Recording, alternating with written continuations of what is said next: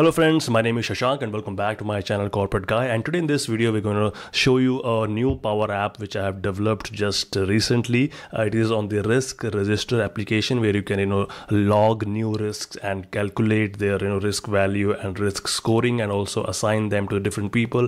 And also you can do a basic analysis on the home screen where I have connected the Power BI tiles to show some of the graphics such as the status, how it works, and what is the status of the all the risks and the average scoring of location wise and the number of risks associated per risk category and all of the risks and giving some of the basic information of all the risks such as the risk title, their risk value, risk scoring, assigned to the status and the date, and all these things are available in the home screen. And on the top you can also see that we have total number of risks. High risks are 2, medium are 17, low are 5, and on the left side we have the navigation bar where you can go into different screens and do the basic functionality and use the basic functionality of the application. And the home screen you can see I have this user information where the username is automatically displayed, whoever is who is logging into the application, their email ID, their profile picture, and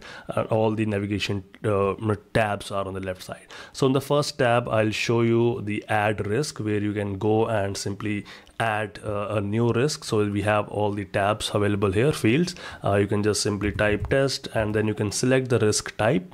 The risk type, if you select a physical security risk or maybe information risk, and based on that the categories will be changed. You can see even you can add more categories and subcategories in this drop down. I'll show you how to do that. And then next we have the risk specification. Even though you have mentioned a risk title, what kind of risk specification you have identified under that title you can mention here. What was the date on which it was identified. You can select a specific date. By default you can make it as a not started, but if you want to keep it blank, that's up to you. The likelihood is rare and the item property is negligible and the risk scoring is 1, and based on the risk calculation the risk level will be displayed here. You cannot edit these two fields. These are logged. You can only view the values here. If you change maybe the likelihood to 5 and impact to 5, you will see the risk level is now high and the risk scoring is 25.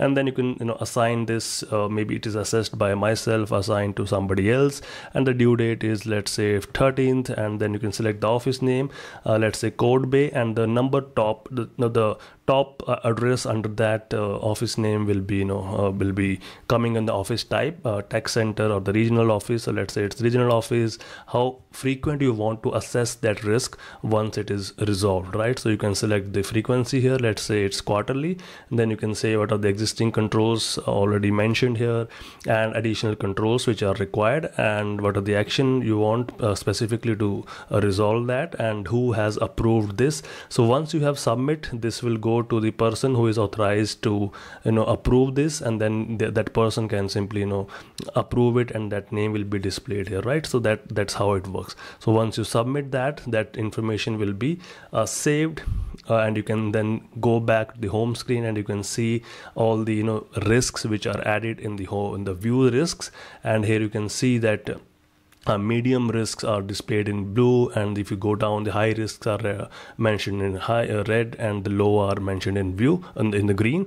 And basic information will be displayed here, like such as title, the risk type, and the specific risk. And then you can, if you want to go and edit, you want to make some changes, you want to change the progress, or you want to change the existing controls or the new controls, what are the actions has been taken, you can simply go to the view risk button, and it will open a new screen where the basic information from that risk will be automatically populated. And by default this is a logged form, you cannot edit, but you can simply go to the edit tab, and it will make all these tabs editable, and then you can just simply change whatever you want to change in that, and then you can submit it back. Let's say you want to change the progress to completed, and recently you have identified that the risk scoring, or maybe it has changed, it is now negligible and it's rare. So you can see the server room misplacement, the risk level is now low and the status is completed. Let's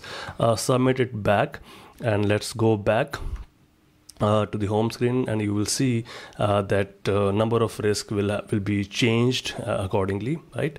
So let's see. Let's go back to the view risks, and here you see that now the new risk category is low, which we have just changed in the risk update field. Yeah, so basically you can just simply make changes on the update screen. Just simply go to the view risks and select any of the risk, go to the view risk, make changes, submit it back, and that's it. And in case you want to just simply cancel the changes which you have made, you can simply press cancel. It will automatically reset the form to back to the original state. Just go back to the home screen, and then we have the risk register, where you can simply see all the risks in a single screen. So even if you want to just simply select and copy and paste it in Excel, you can do that very easily, but you cannot make changes here in this screen. It's just for a display in case you want to just to have a comparison between the risks, right? So let's go back to the home screen, and here you have two more tabs where we can add more office locations or make changes to the office locations in case something has changed in the office, or in the risk type in case you want to make more categories or you want to add more subcategories. You can do that in these tabs as well. So first of all, let's see the location data. Here we have all the offices on the left side. You can simply select any of the offices, simply go to the edit, and if you want to make changes such as the number of employees has been increased to 800, so you can just simply submit it back, and based on that you can even change the criticality. If it is more than 500, the what do you call the office is high critical, right? So that's how you can submit changes. And even if you want to delete or edit, you can simply do that. Let's say you want to just delete that, you can simply click on the delete. It will ask you for the confirmation, simply cancel that, and that's it. And if you want to add new locations, simply go to the new location and just type in all the information whatever you want to add here, and then submit back, and it will be added as a new office location in your database. And that database will be displayed in the add new risks category, where you have seen that there is an option to select the office location, right? And then we have the risk types, and the risk types is just the categories and the subcategories and the examples which you want to showcase, right? So this is where you can see if there is any specific risk like physical security risk, what are the examples. You can select it, you can see that here, and if you want to make changes, and you can do that as well. If you want to delete that, you can do that. If you want to add new risks, that also you can do that. Simply type in the title, the risk category, and the examples, and simply submit it. That will be added in the list, and then that will also be available in the add risk home screen, where you can see that what are the categories and subcategories of those risks. So this is how this risk matrix works. It's very easy to make, but it takes some time to tweak and make things perfectly aligned and looks good. So that's it for today's video, and if you are interested to learn about this, how to make this, just comment tutorial in the comment section, and I'll make a video on that. And for that, don't forget to like, share, and subscribe this channel for more updates on the risks on the PowerApps, Power BI, and Excel tutorials. So that's it for today's video. Thank you so much, and don't forget to like, share, and subscribe this channel.